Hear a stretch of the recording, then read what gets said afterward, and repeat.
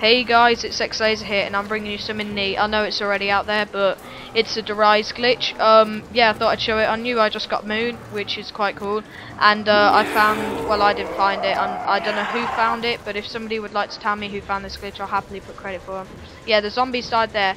So all you want to do, just to show you quickly what to do, you want to come to this ledge here right at the start. As you can see, I'm only on round 1 because I was not gonna waste time, and you just want to come around, and this little ledge thing there, well, not a ledge, well, yeah, you want to come behind until your crosshairs line up with it. As you can see, I failed there because I was just giving you an example.